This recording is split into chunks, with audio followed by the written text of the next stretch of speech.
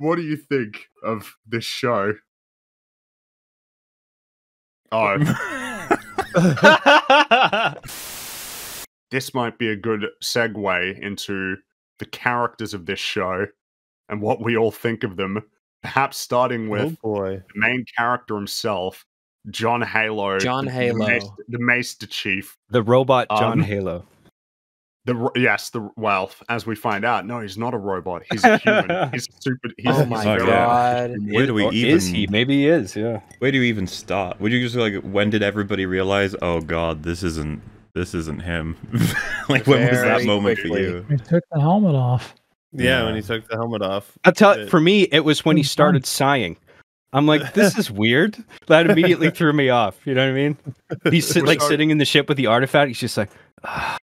Like, you're supposed to be, like, composed all the time. Like, I feel like that's a consistent trait with Master Chief in the games, you know what I mean? I guess it would be, this might be worth laying out as sort of almost like the backstory, I guess, to point out the differences between the game and the show so that we understand where the show's at. So in the games and the books, now correct me if I'm wrong, but basically the Spartan program, it plays out, Master Chief is essentially like the most competent Spartan that came out of it, and the conditioning and the training that he went through essentially turned him into the character that we know, who doesn't speak a lot, is very calm and like oriented around achieving his objectives, still compassionate for people though, which I know that the show, I imagine the show actually doesn't believe that to be the case in the games. Like, he's basically a pretty reliable hero who will do the thing to save the day. In this show, the important thing to know about Master Chief, and the thing that 343 has kind of been up with ever since they got the series, is that Master Chief works better as a piece of a larger story, not the main focus of it himself. I agree. Because if you look at Halo 2, I'm pretty sure there's like Master Chief has like 14 or 15 lines of dialogue in Halo 2. Like, that's it. He don't talk a lot. He's much more more at all. Oh god, I wish he wouldn't talk so much. Yeah. I do too. He's very chatty in the show. This John Halo is very. But that's very because they base the whole show around him, as opposed to like he's kind of our view into this larger conflict. Well, that's so because that's the way that it works in the games is essentially he's basically a blank slate. He does have traits, but they're very like standard sort of hero traits. He saves people, he's composed, and he goes and fights, super competent. But he's very much jacks like him off, you know. Yeah, he's essentially just our vehicle, and so a lot of the drama and the development stems from other characters like Cortana and Arbiter and Keyes and Johnson. Now you can have him be more of an active participant in the story for sure, but I would imagine that it might have informed their perspective on this, is that you couldn't have had him be the way that he is in the game. You have to make these changes to make him a character that is more involved in the story. I disagree. But I guess it's the changes that they make to his backstory in this show. Like, the big change is that he has his memories removed of his childhood, so he doesn't know about the nature of the Spartan program, and he has an emotional suppressing pellet in his spine, and all of the Spartans do. And so when he removes that, he becomes a very different person. And I guess I might float this question by everybody. Given that he essentially has the same training, military training, is it not a little bit odd that as soon as he removes the pellet, he becomes a highly emotional, pretty erratic and unreliable soldier? It is. I think it's a good time, I suppose, to state the difference between what the show wanted to be and what the games presented him as. Maybe Sure. that's a good place to sort of begin. Why? Yeah. Yeah. Why don't you explain that? All right. So in the games, Master Chief does have a personality. He is not a complete blank slate. He is generally as a way for the character to interact with the world in a sense. That's the player character, but the Master Chief does have a bit of a personality. He does care about the people. Until Halo 4, he would never speak during gameplay. So no, he didn't. Yeah, Halo 4 was very strange because he turns a lot more chatty in that one all of a sudden. He's he doesn't speak often. He is a man of action. He is paying attention to everything that's happening around them. If every once in a while, if he needs to ask a question, he will do that. He will explain himself when he's asked things. He's not purely passive by any stretch of the imagination. He's just not a chatty person. He is very much a doer, not a talker, but he's very observant. He cares about the Marines around him. He cares about the well-being of humanity. He will reassure the friendlies that are with him, whether it's patting them on the shoulder or he knows that he is an inspiration. You get the feeling he knows that he is an inspirational figure. He is aware of this. He is not an idiot. He is not aloof. He is observant. And there is a lot to work with in terms of using that as a character for a show. He doesn't have to be necessarily the only protagonist. That might not work well in terms of a TV show. You could have him with someone else, someone either a Marine buddy or a maybe like Arby and the Chief. What? Exactly. Yes. And we'll get into the horrific, odd lack of Covenant in this Halo show later. Yeah. But there's plenty of room to take Master Chief as he is in the games, and have him be in the show to a very high degree as a doer and who has someone to interact with, not talking all the time and pouring out his feelings all the time and losing track of his emotions and not being able to handle things. What I wanted to highlight there is that a lot of talking about who Master Chief is in the show just is like, oh, he's not the same person, which he isn't the same person. He's not the same person. It's more a question of, does it even make sense, given his backstory in this series, that he is the person that he is in this show? Yeah, because this is for me, right? Because again, doesn't have to be the one from the game, but to go more specifically to the question you had originally, Fringy, with the what should happen, what should we see happen if he removes an emotional inhibitor? And this has been done in all kinds of media, loads of examples, be it technology or like a chemical substance that was in there, or even mechanical, for whatever kind of thing we're talking about, that something's removed in a robot that allows them to feel again. Also, I'm literally thinking about Futurama. There's a episode where Bender gets his indoctrination. Indoctrination is not a pill. I'm sorry. What have we got? It's like a guy who went through all of the military training that should lead to personality X, but he was also given an emotional inhibitor, which has led him to be almost robotic. But then he gets the inhibitor removed, and it's like an explosion of a switch is flicked. Yeah, it doesn't feel like we got the military man anymore at all, and it almost like overshadows any of that history. And they show us plenty of flashbacks of different things to imply a lot of that history. And then you look at, like, I forget his name, but you know, his friend who left early on. Did he mention anything about his chip? Did he take it out? I think he must have. I remember he mentioned that his memories come back to him at some point. He mentioned that it took a while, but they came back. This is a little bit I don't think he mentions the chip, but he just sort of... Well, I guess we are led to a... He does? Okay. He says he removed it because he's talking about how, like, fruit tastes delicious when you don't have the chip or something. It's important that to make a good soldier, you remove their sense of taste. Which is very Hey, strange. that's what happened to the writers. They also have no sense of taste. Yeah, because what I find interesting then is that, like, they make a big deal out of where it is and what it is, and Cortana, like the most advanced AI in history, is helping him specifically remove it, but two other characters just got rid of it casually. A thing that is designed to prevent you from having emotions override any particular decision you're making, which sounds like, so that's got to be well integrated, right? That's another problem with this. It's like he just pops it out with a fucking knife. It's like, oh, right there. You just do it in the bathroom, just like you're flossing your teeth. And then, because I still remember that part quite well, where it's just like he's seeing like something musical happening, and he's like, "My God, this is incredible! Like I am appreciating going down an escalator." That was the dumbest. I was like, "Why is Master Chief at a orchestra concert?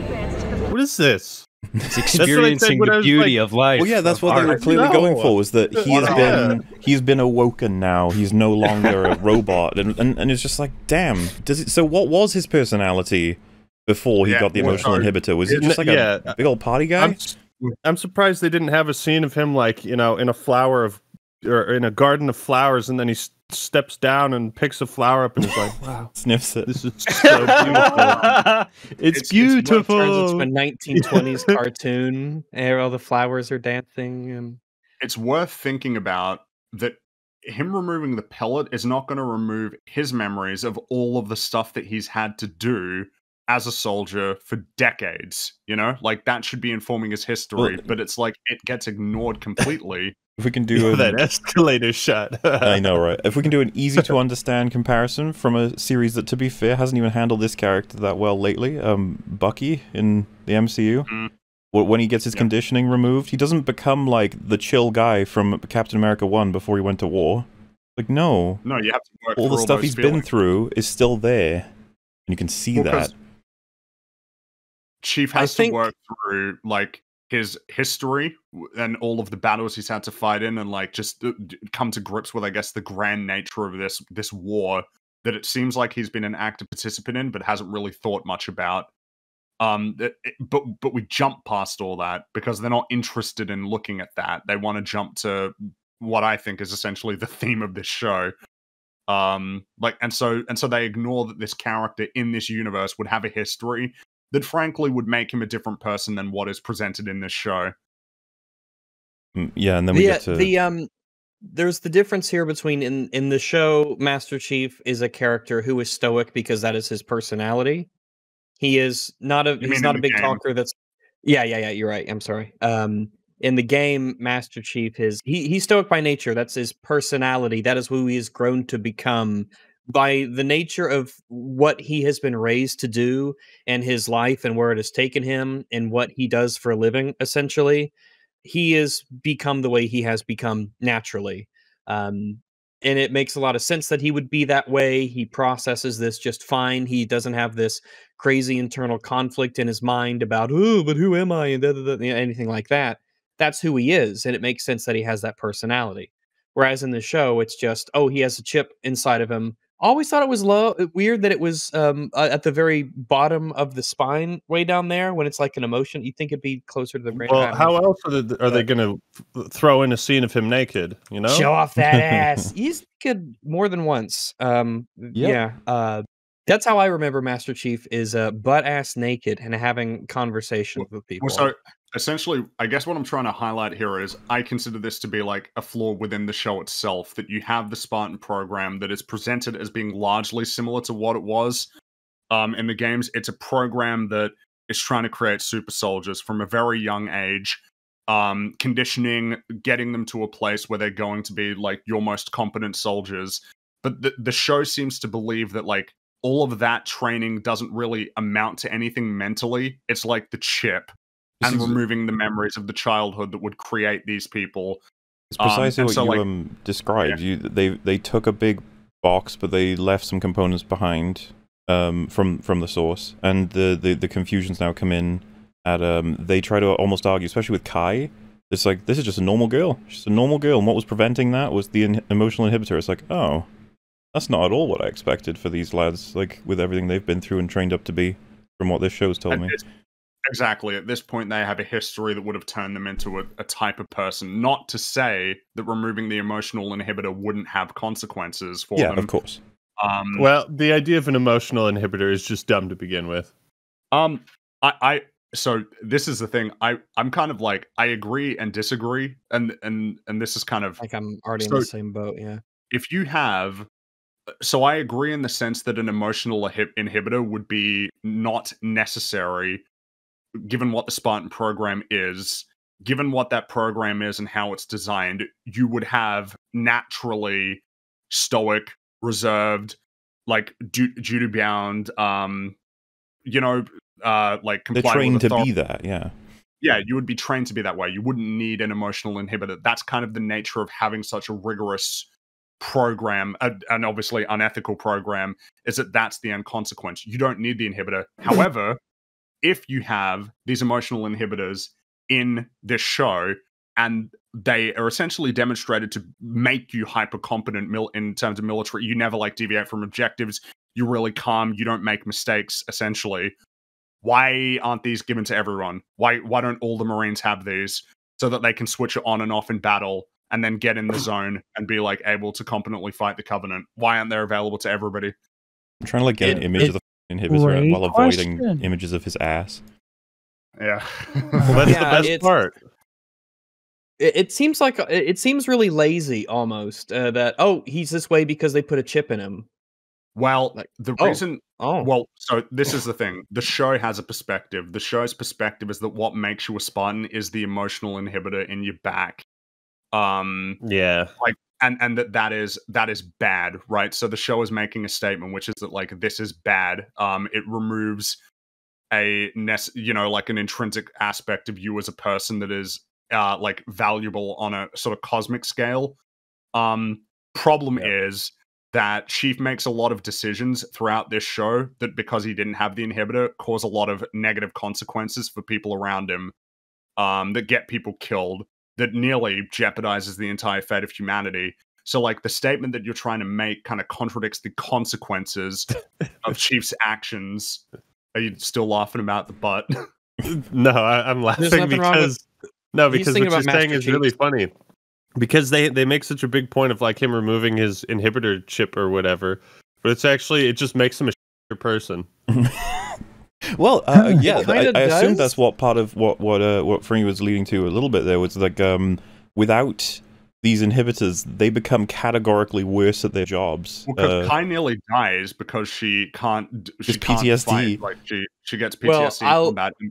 Yeah. What Kai does is not nearly as bad as what Master Chief does, where because he took that inhibitor out, he is able to be easily manipulated by a Covenant spy. Oh, I thought you were going to go with the fact that he gave up the whole mission to protect the... Oh, I guess so many, Mahler. I can't keep them straight. Well, yeah, because he makes a lot of decisions that are just like the wrong decision. If Chief's objectives are to save as many lives as possible, he makes a lot of choices that fly in the face of that goal. And so you're kind of left to wonder. It's like, what are you trying to tell me? Because like Chief has just become a lot less reliable in a way that's been detrimental to the lives of other people. Because the clearest example of this is like, he abandons the mission to try and save Kai, not recognizing that if the Covenant get the Keystone, they're one step closer to killing everybody, including Kai. Exactly. And this, as to Rags' point, the Covenant spy, like, if he had his inhibitor up, I guess he would have been able to resist her incredible advances. Like, by the way, she tried so hard. Unfortunately, I reject the pleasures of the flesh. The glory of battle is eternal. Unfortunately, I guess Master Chief, did you take out your horny pill? He did. Well, I like how nobody even asked that. Like, Halsey knows, but Parangoski doesn't know. Keys doesn't know. There are red flags everywhere. All over the place. Well, I mean, I feel like the biggest one is he tried to kill Halsey, like, twice. He totally did the second time. The show likes to pretend that didn't happen, though. Well, yeah, which is why you use that as the picture for the thumbnail. It's such a... It illustrates so perfectly everything that's wrong with the show, I think. It's quite poetic. It's I guess this I don't know, this might be a more, this kind of leads into theme a bit, but I flat out think that it is a more boring choice to have Master Chief have his memories of his childhood removed and the emotional inhibitor in his chip. And then when he finds out the nature of the Spartan program, he's vehemently opposed to it. I find that is a much shallower idea than having Chief be fully aware of what happened to him. He knows that he was abducted as a child and put into a rigorous program, and that a lot of his peers died in the process of augmentation. And then he knows that. He doesn't have any like emotional suppressor thing in his back. He's become this person, and he accepts what's happened to him as an overall good thing in the pursuit of a broader objective of saving humanity. I think that that's a lot more interesting thematically than what they chose to do in this show. Yeah. Especially considering how much of Halo 3's, not just in the game itself, but particularly marketing-wise, how it was very hopeful and inspiring. That, this is the end of a trilogy. This is the Master Chief has become this icon of hope, of our willingness to, fight and survive. And they had all this stuff that they could have pulled from that Bungie was very, very specific to make a part of their games, which I guess you wouldn't know if you didn't give about the games.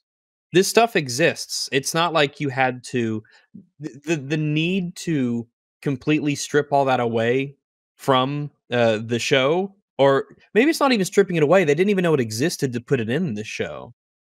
You know, you get I don't that think vibe. they identified it as a potent thing, and the reason, because these are the reasons why I think that it's a more potent way to do it. It's interesting to think about if you have Master Chief and you're like, so you know what the Spartan 2 program was, and he says, yeah, but this is better for the overall, humanity. It's interesting to think about.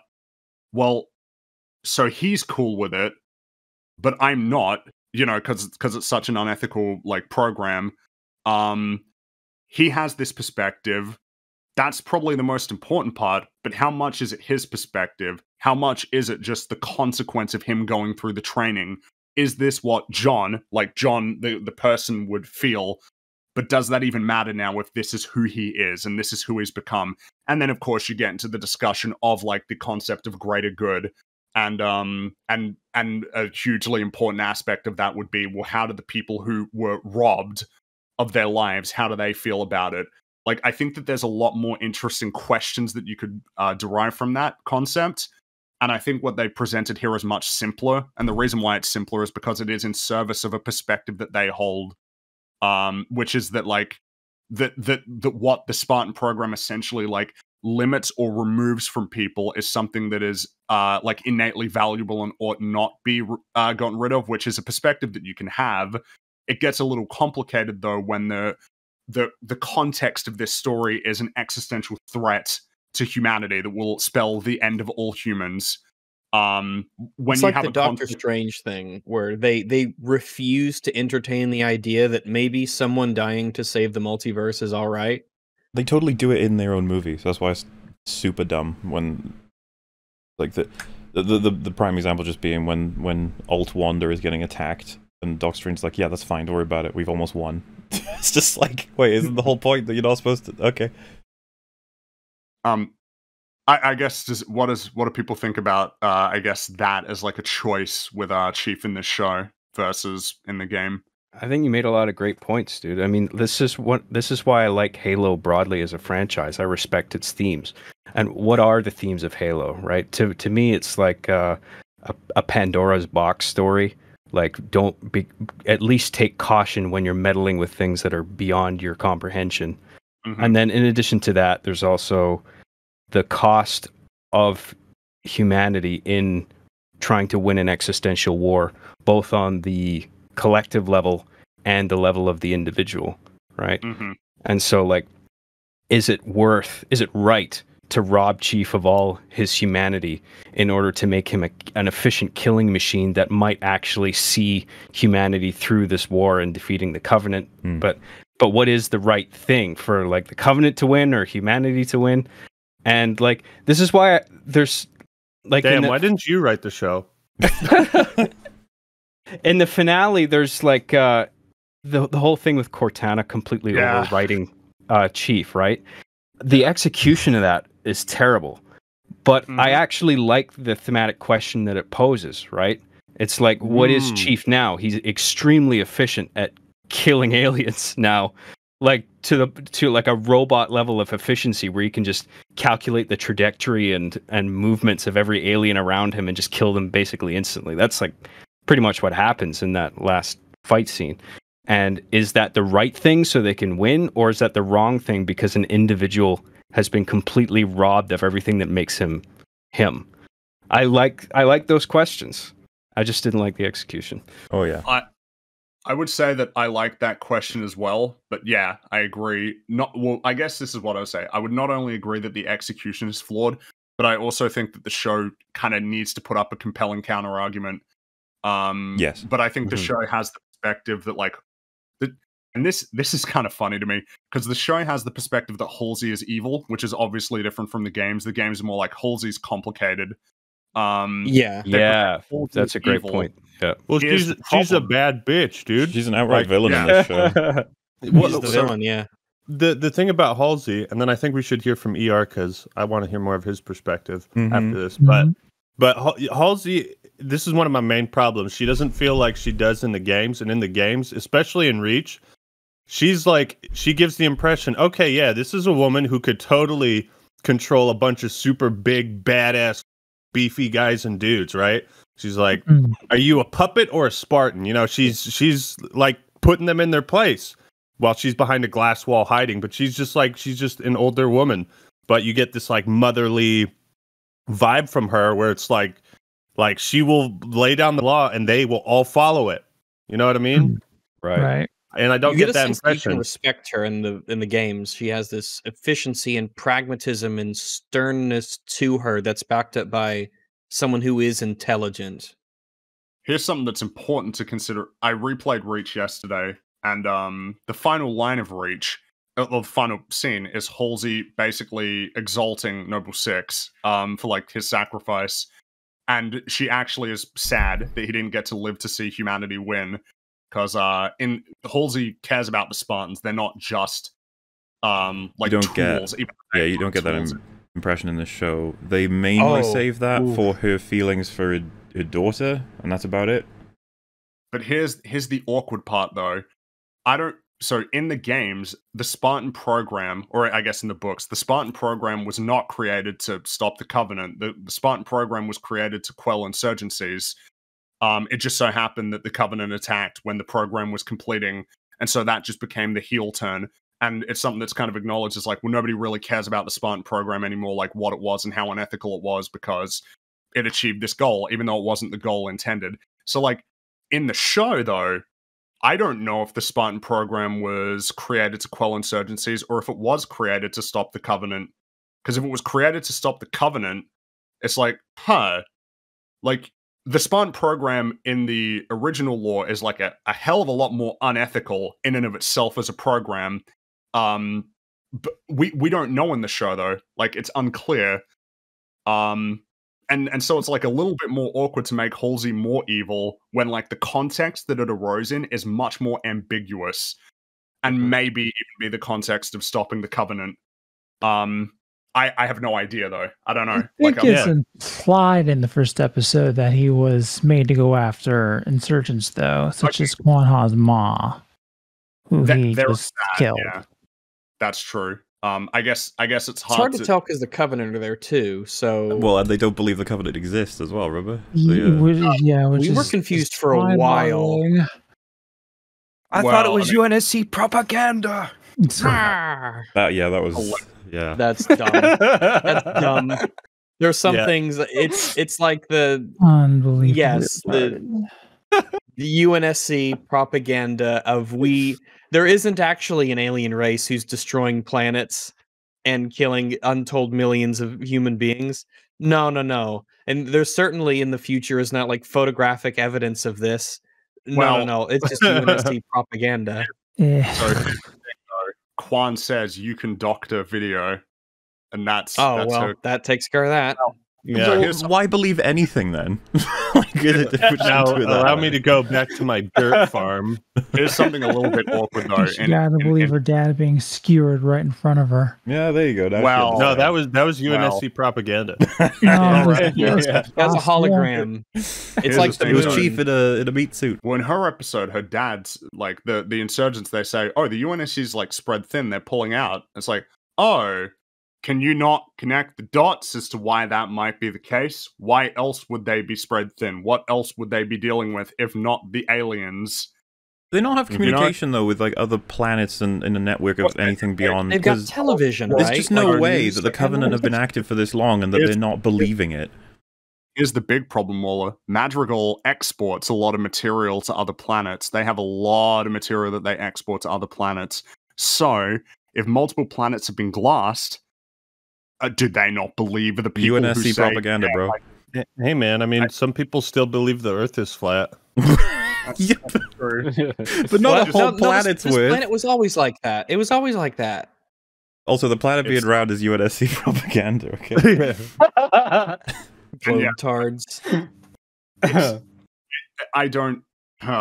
That's a whole other problem. I suppose the thing with like Chief as well that might be worth delving into is that the show seems to believe that there is something like the whole connection to the Forerunners that he has that's unique to him, which is, dude, you guys have no idea like how many problems this causes, but it seems to present that like that aspect alone has an effect on him that exists beyond the emotionally suppressing, which I guess is worth saying. Those pellets don't work because like Chief gets he screams, "What am I?" while he's still got the pellet in his back. And you can be like, well, that's because he touched the keystone. But Vanek and Riz also in like episode 9, while they still have the pellets in their back, go all like, oh, I don't know, like, oh, I don't like this. So those pellets don't work. Yeah, it makes you wonder what the pellet does exactly. And it's hard to take it seriously because they pop it out like it's a Tic Tac under the skin. It's just like that. Yes. I like the Chief wedges a knife into his spine. It's like, man, that seems the most unsafe procedure ever. It's controlling your emotions. You'd be like, whatever. If I tug on this thing, I might kill myself. Yeah. We need to be fair. Cortana was sort of telling him where to stab himself. That was really terrible. Now Kai didn't have this. She's just a better surgeon in general. She saw his ass when he was doing it. She knew where to poke. Oh, you know, he could have been wearing underwear in that scene. By the way, I wish no. I wish it were recorded, but when me, you wanted to see his ass, didn't you? We're watching that scene. When it cut to Kai just staring at it, I think we burst out laughing for like 20 seconds straight. That was really funny. Why was she in there staring at him? I don't know. Because as long as your Spartans have chips in their backs, you can have co-ed showers and it saves on storage. I'm also. I was assuming he's talking about motivate. Like she was like, I can't wait to go see him naked, and then she sees all that happen, and she's like, whoa, okay. Living out in there. To do this, you know, when like, because why would she do this? She has the pellet in her back, you know. I love what you guys pointed out about the pellet before. Like, Rags, you were saying, why isn't it closer to the brain? Which I thought the same thing. And then Actman, you said, well, we need an excuse to see his ass, right? Exactly. It's so funny to me that that's what came first for them in the writer's room. It's like, we got to show the audience Chief's juicy ass. How do we do that? Well, okay, look, if one of you guys had said it's going to be in the base of his spine, I'd be like, oh, because it's intertwined with his spine, and that's in some way a core area that's going to spread through the whole body in some way, like, right? And it's just like, no, it's just there. No, it is directly north of the cheeks. Yeah. It's not even connected to the brain, I think the big part of what I don't like about the show is, this might be somewhat controversial, but I feel like the story beats it has could have worked.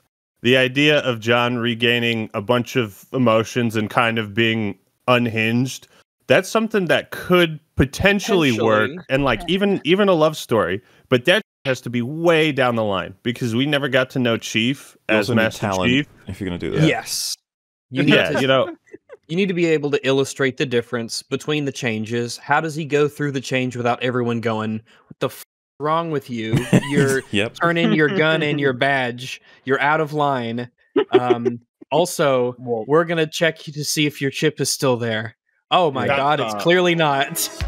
Hello, you just listened to a segment of the podcast Every Frame a Pause, or EFAP. Hosted by YouTubers Mauler, Rags, and Fringy, and joined by a cycling variety of guests across the internet, they critically analyze media with exhaustive detail while pausing at every single frame. Subscribe to the EFAP channel and catch new episodes on Saturdays, as well as catch their smaller videos reacting to the latest and not-so-greatest movies and TV shows throughout the week. You can also subscribe here to EFAP highlights for the latest shorts, clips, and supercuts, also uploaded throughout the week. Links to all the relevant channels can be found in the description section below, as well as links to their communities on Reddit and Discord. Thanks for watching.